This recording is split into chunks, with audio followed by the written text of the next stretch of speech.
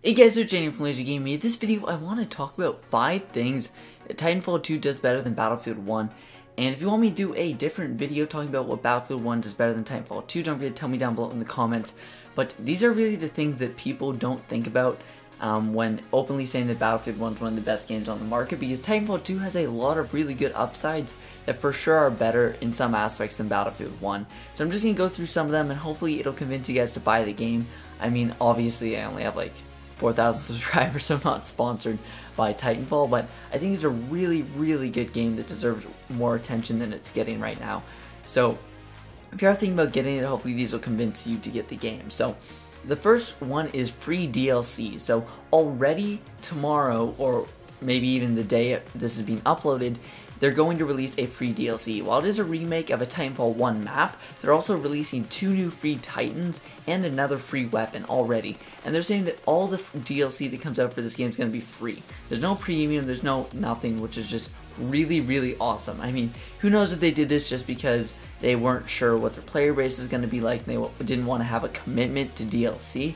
But I think the fact that they're just giving away free DLC in general is just really awesome. And in Battlefield 1, I mean, it already has limited content, and if you want to get a bunch of the extra content, like the majority of it, you're going to have to buy premium, which really sucks.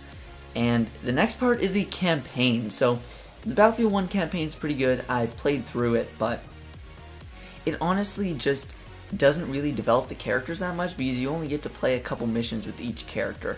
I feel that if they were to do a campaign, it would be better if they were to just follow one character through the entire campaign. And now I know that this wouldn't really honor World War I as it should be honored, but Titanfall 2's style of campaign just offers a better campaign. These are the people who did a bunch of the early Call of Duty campaigns that were really good, and they do a really good campaign in Titanfall 2. Something that wasn't in Titanfall 1, so many of you might not even know that there is a campaign in Titanfall 2, but it's a really good campaign. I haven't played through it personally, but I've watched a walkthrough of it, and it looks like a very good campaign. I've played through part of it, but it looks like an awesome campaign, and it got rated as one of the highest campaigns. The only thing is it's a little short, but this game also has multiplayer, such as a campaign game, so it's really cool that they have that. The third reason is the customization. So this is a big issue for me with Battlefield 1. So I've been going back and playing Hardline and Battlefield 4 recently, and you're able to just put suppressors on weapons, use maybe ACOG sights on guns, laser sights, extended mags. You can customize your weapons in so many different ways in these games, and then Battlefield 1 is just like, oh, here's a couple different variants of the gun you can use, but it doesn't really leave the customization up to the user, which it does really annoy me. Now I know people are going to be like, oh, it's World War I, they didn't have customization. It is World War I, but that doesn't mean that you're not going to miss it when you don't have it in the game. I mean, they couldn't really do it, but you can't just say that they get a free pass because it is World War I, because it is definitely something that I miss in this game, in Battlefield 1, and something that is really awesome in Titanfall 2. You can customize a bunch of the different traits of your weapons, you can customize the sights of your weapons, you can do a ton of customization with various perks and stuff. I mean, it's just really awesome, and you can even customize your Titans a little bit. It's not as big as Titanfall 1, but you can customize your Titans for sure, and they've said that they're going to bring more Titan customization in upcoming DLC. Now the fourth one is the arena/competitive scene. So I forget exactly what it's called, but it's sort of like a cage match game mode. I streamed it a while ago, but it's a very fun 1v1 game mode in this game that's extremely awesome and extremely entertaining to do. It's just a super awesome up to first to 3 cage match, and you have to pay to enter, not pay real money, but pay in-game credits, which is really cool.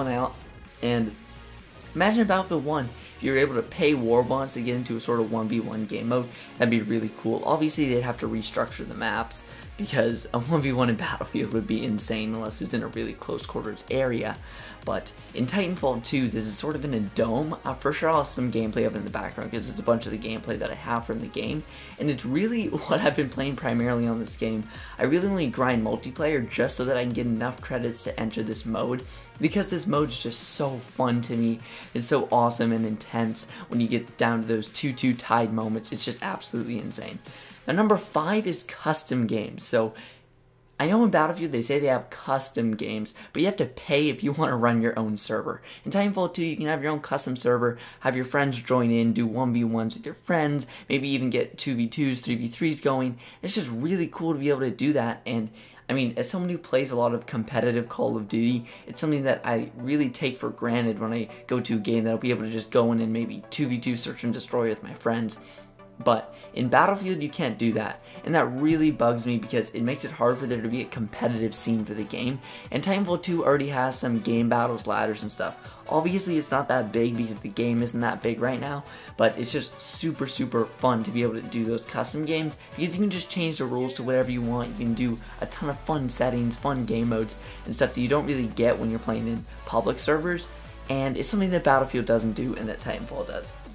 And the last one is a bit controversial, but I just think is absolutely awesome. That's why I'm not counting it on the top 5. It's more of just an extra thing, is Titans. So, Titans are just freaking awesome. The fact that you can call in that Titan and, like, just, it's so sick. It provides a completely different style of gameplay to the normal infantry gameplay on the ground.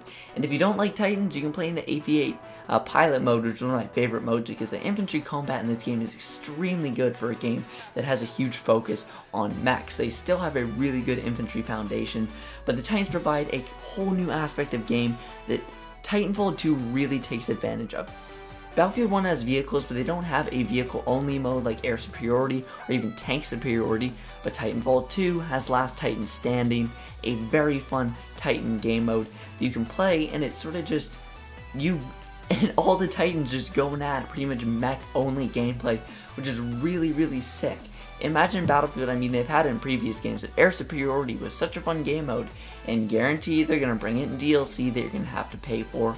But in Titanfall 2, if they bring any extra stuff into DLC, you will not have to pay for it. So that's really why I think Titanfall 2 is better than Battlefield 1 in these aspects. I'm not saying it's the better game necessarily, that's entirely up to opinion, and I for sure have a ton of reasons why Battlefield 1 is a better game. So if you want to see that, don't forget to drop it down below in the comment section. Drop a like if you enjoyed the video, but that's what it is for you guys. Thanks for watching, I'll see you guys next time.